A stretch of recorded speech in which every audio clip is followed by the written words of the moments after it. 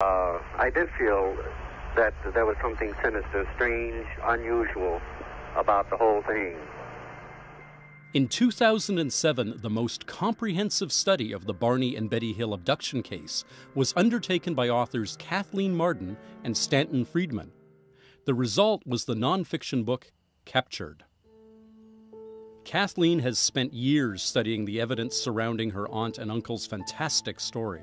As a social scientist, the mystery was one she had no choice but to follow.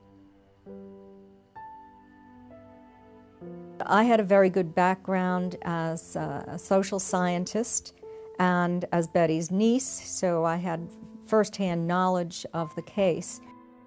Betty was almost a mother to Kathleen, was a role model in a close way that there wasn't anybody else that had the same close relationship with Betty. My Aunt Betty was a social worker for the state of New Hampshire. My Uncle Barney worked for the post office. Betty and Barney Hill were prominent in their local community in Portsmouth. I had met Betty and Barney in 1968 in Pittsburgh. I didn't know what to expect. I mean, this is a very sensational story after all. They were very credible people, and also they had a good reputation. I mean, these people were the salt of the earth, you know, and so their credibility, I think, is just outstanding. Yeah, very simply, I believe their experience was real. I had doubts about whether or not it was a physical abduction because no one had ever been abducted by a UFO as far as we knew. It's the first abduction case to be taken seriously and reported openly. It's a milestone in ufological history. It encouraged other people to come forward. For hundreds of years, strange saucer-shaped objects have been seen in the sky, but it was not until 1964 that the first public disclosure of alien abductions was made. The story would capture the attention of the world and inspire thousands to come forward in the decades to come. I didn't believe them at first, but I saw how much it affected Barney. You know, he became an alcoholic over it. You know, it just really affected him emotionally that I realized, yes, something did happen because both of their, you know, their mental beings just changed. They turned into different people. Barney was turned into a very scared individual. For me personally, I felt that perhaps it would have been easier if I could have said this was a fantasy. My aunt and uncle simply made a mistake. Then my family could just go on living, but I couldn't do that. I wanted to find out for myself if Betty and Barney had actually been abducted or if they had created and absorbed a fantasy that they retold through hypnosis. Stanton Friedman is a nuclear physicist and scientific ufologist, probably the best known in the world. I shoot hard. I'm not an apologist ufologist. I tell it like it is. I have a low tolerance for stupidity. I mean, there's still people who think the world is flat. You know, there's a flat Earth society. And there are still some people who believe we haven't been to the moon. I know that the public is ready, willing, and able to listen to factual information. Kathleen knew that I had been involved early on, so it seemed a natural thing to get together and to rebut the many stupid arguments that were being made and help validate the Hill case. Betty and Barney observed the craft right in front of this mountain to the west of us. Kathy and Stanton returned to the White Mountains, retracing the journey that the Hills described under hypnosis and discussing the case with some of the early investigators. He said the Air Force is keeping secrets. Remember, he was a member of MJ Project Blue Book Special Report 14. We continued driving south, and my wife would occasionally remark that this object was still following us. And finally, my wife became very upset. She said, "Look, right overhead." And this object now was very extremely close So I came to a complete stop, got out of the car, and I took the binoculars, began walking across the highway, looking up at the object with the binoculars, putting them down, shaking my head, saying, well, this just can't be true. I don't believe it. After we arrived home, well, we decided we wouldn't mention this to anyone, that it was too ridiculous, too absurd for us to believe. They realized that they had arrived home in Portsmouth later than anticipated. They actually had arrived at daybreak. Betty and Barney were obviously disturbed when they got home. They weren't quite sure why. Something strange had happened. And there are several peculiarities that they took note of. One was Barney's shoes were badly scuffed. Betty's dress was torn from waist to hemline on the right side. Their watches had stopped. Now, that sounds like a trivial thing, but when both watches stopped... Several days after the UFO encounter, Betty had a series of dreams or nightmares about an abduction by aliens in this UFO. The Hills would be haunted by the UFO encounter and 2 hours of missing time for more than 2 years. Betty's nightmares persisted, and Barney began to develop debilitating health problems. I do believe that Barney was experiencing post-traumatic stress disorder. He had all of the symptoms. Desperate to recover their memories of what happened in those 2 hours of missing time, the Hills began to seek help. In November of 1962, at the rectory of the Unitarian Church in Portsmouth, New Hampshire, this couple came up to me, and they told me their story, and then they had this blank spot in their memories, and asked if hypnosis was useful to recover lost periods of memory. And I said yes. That's one of the classical uses of clinical hypnosis. They needed to find a competent psychologist or psychiatrist who used hypnotherapy. Betty and Barney were referred to Dr. Benjamin Simon, and in February of 1964, Barney had his first hypnotic regression. This isn't a parlor hypnotist. This is a man who had treated thousands, literally, of shell-shock war veterans from World War II. And his expertise was in breaking through the barriers to recovering repressed memories. Yes, go on. You remember it now? You are distressed, but you will remember everything, and you will tell me everything. Yes.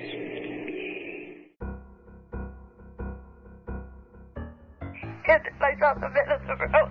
Men in the road? I've never been so afraid in my life. Tell me about the men in the road. These men started to come up to the car, and they opened the car door.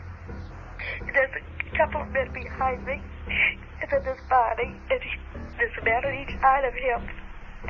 And my eyes are open. My body's still asleep. He's walking and he's asleep.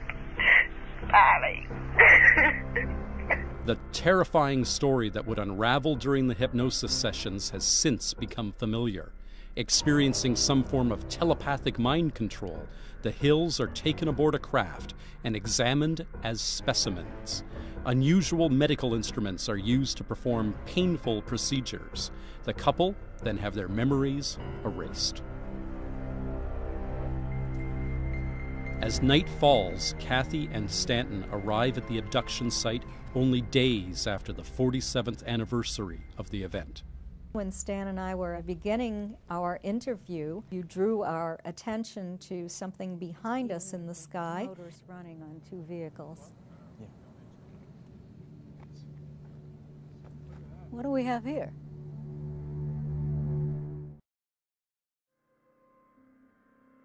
Obviously, what happened last night was a little bizarre. I wanted to show you guys the footage and get your reactions to it now.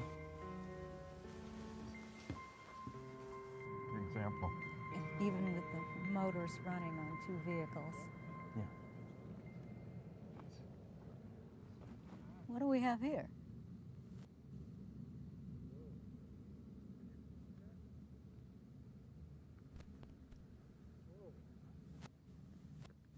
Well, that's rather interesting. I mean, we're out in the middle of nowhere here. That's really nowhere. I don't know what to make of it. I've never seen anything move like that. You know, and it matches the description that we heard last night from other people who observed this. Yeah.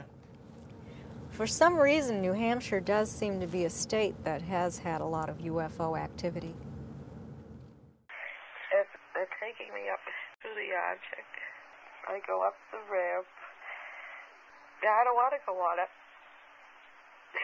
Although Dr. Simon conducted the sessions separately and induced amnesia at the end of each session, Betty and Barney's stories of the abduction match to the smallest detail. Of course, the thing that stands out in my mind is Barney when he's looking through the binoculars and he sees the craft hovering over the ground. I mean, that poor man was shook up. You knew he was just terrified. The psychiatrist had given them the audio tapes to take home and listen to them, thinking that might help reduce the trauma. But they didn't want to listen to them alone. Just before the point on the tape where Barney starts screaming, "I got to get out of here," and runs back to his car, the physical Barney jumped up and ran out in our kitchen and vomited in our sink. And I thought that would be pretty hard to fake. I try to maintain control so Betty cannot tell I am scared. God, I'm scared. It's all right. I got to get my gun. Oh! I got to get my gun! All right. All right, that's all right. I got to get my gun! Go to sleep, Steve. You forget now. You forget it now. You've forgotten. Calm now. Relax. Deeply relaxed. Deeply relaxed. Perhaps the most intriguing evidence to emerge from the hypnosis is Betty's simple drawing of a map, which she understood to be the home of the alien beings. Astronomer Marjorie Fish spent years constructing three-dimensional models of known star configurations, attempting to identify and authenticate the map. Because here's Betty, who had no background in astronomy and that kind of thing, and she draws this map, and nobody can tell where it goes. Marjorie Fish tries to put it into a normal star configuration that she could find. Nothing matches. And lo and behold, when our astronomers find these two stars, they put it in the star catalog and bingo, perfect. That's exactly what Betty drew. Well, how did she do that? Years before it was even into the catalog. You know, that to me is very telling, I think. That's pretty convincing evidence. Yeah, I mean, you know, how do you fight that? You can't. You know, how could she know? Chemist Phyllis Budinger has performed a detailed chemical analysis of unusual stains on the dress Betty wore the night of the abduction. The stains are all that remain on areas of the dress that were once covered in a strange pink substance where the beings touched the dress. Phyllis Budinger is a world-class chemist. Phyllis cut swaths from the dress and took them to her laboratory in Chagrin Falls, Ohio, and analyzed them over a 2-year period. I found that there was a protein-type substance which I could relate to mold. But the fact that on all the stain samples it was on the outside shows that this did not come from Betty. This was a secondary product, obviously mold that had grown on something that had been there previously and possibly from the abduction. And we can see that right here. Yeah, yeah, and especially here. Oh, yes, right see there here? as well. Yeah. In some ways, the speculation would support Betty's story. Whoever heard of a film company filming two ufologists when a UFO shows up? No, it did not look like stars. Okay. It looked like one dot, another one, like this, and then they disappeared, And then one showed up, and this one disappeared. Another one showed up, this one disappeared, and it just repeated itself. And they were like a light bulb color, like a tint of yellow. And another one of our servers saw something like this a couple days ago, too. Oh. In the same area. So what's happening in New Hampshire? Yeah, we definitely saw that. Where is this? AAA Road. So creepy. That is exactly what we saw. I'm not going to call it alien. It was something strange. Betty and Barney had always intended for their UFO sighting and then their abduction to remain confidential. They didn't need negative publicity in their life. And coming forward with this, what I thought was very brave of them to do. UFOs were not considered a very highbrow topic, to say the least at that time. They expected to lose their jobs. And Barney was very active in civil rights, of course, and the last thing he needed was some silly story about flying saucers. They had told only a few scientists, and the material was to be handled as confidential material. After the truth was revealed through a violation of confidentiality, Betty and Barney agreed to talk publicly for the first time. John Fuller, an author and UFO researcher, convinced them to tell the true story of their experience. The book became a New York Times bestseller. It was published in several different languages. They were actually surprised to find that it was more widely accepted than they anticipated it would be. Betty and Barney achieved quite a degree of fame that they never sought. After Barney died, Betty devoted more of her time to UFO research and UFO investigation, and did seem to have later encounters. This is a photograph that Betty took of a craft that she said was hovering above her vehicle, and you can see that it appears to be saucer-shaped, and there's something in the window there. And there seems to be evidence that UFOs actually did land on my grandparents' farm. This was the goat house. I can remember in the middle of the night hearing this huge bang that actually knocked me out of bed. So my brother and I went down in the field, and we found this area that all the trees were sheared off about probably 20 feet up, and there was a huge triangle imprint in the ground. And I can remember my brother reached down and grabbed some white birch bark that was all curled up and singed, and when he grabbed it, he went, ah, and like he burnt his hand. My grandparents' house rattled, and they got up, looked out of the window, and did see like a huge glowing moon outside. So there does seem to actually be some kind of connection, bizarre as it is, between Betty and these later sightings. We can no longer say that this was a fantasy. Here we have evidence that it was an actual physical experience. I have picked up the torch and continued Betty's fight because I think that her credibility is worth defending. I don't think that I have inherited any ability to contact UFOs through Betty, and I think that what happened in the White Mountains a few nights ago was mere coincidence. I don't think that it had anything to do with my presence.